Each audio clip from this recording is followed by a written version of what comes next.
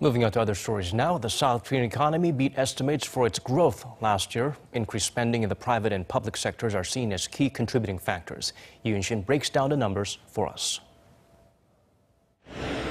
The Korean economy has grown and even slightly exceeded expectations, despite concerns about the impact of the political instability the nation saw at the end of last year.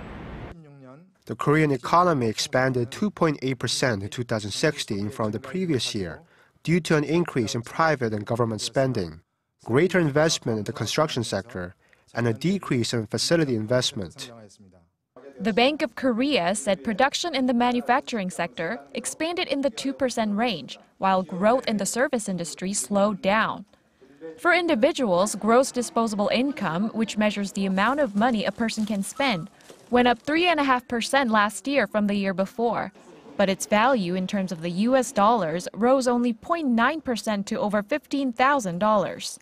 The nation's per capita gross national income rose last year by 1.4%, or about $400 US, to about $27,500.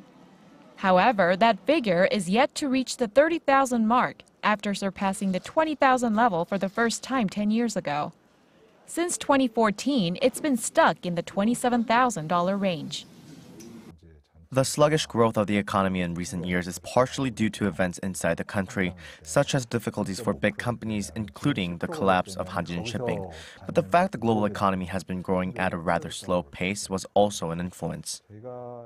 Korea did better than expected last year, but with a number of global factors that could have an impact on the nation's economy, such as Brexit, the expert says the priority for Korea needs to be stability at home. Unshin, Arirang News.